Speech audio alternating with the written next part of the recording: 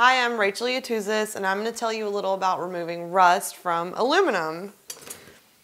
A lot of people like to collect aluminum tins or, aluminum lunch boxes. There's so many collectibles, but sometimes if you find something like that, it's already rusted. That's why somebody's getting rid of it at the garage sale or has given it to Goodwill. There is something you can do about the rust. The first thing I would try is grab an onion, slice it in half, and use the open part of the onion to rub on the rust.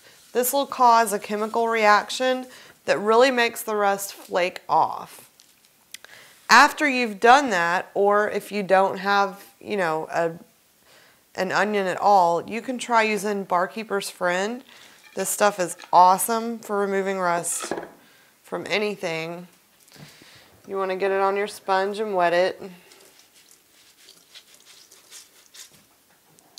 And use that.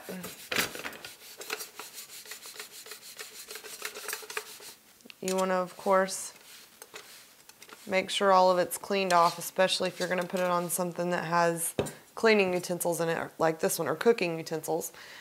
Another thing you can try is steel wool. Steel wool will really rub off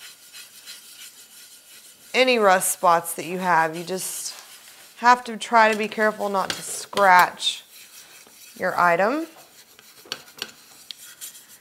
And after you've done all these things and you've got the rust off, you want to make sure to treat the metal with some sort of polish to, give it that shine back. A lot of times Brasso is really great for that. Vinegar and water will really help bring some of the shine back. Whatever you think's best. There's tons of metal polishes out there. I'm Rachel Yatuzis, and that is those are some tips for removing rust from aluminum.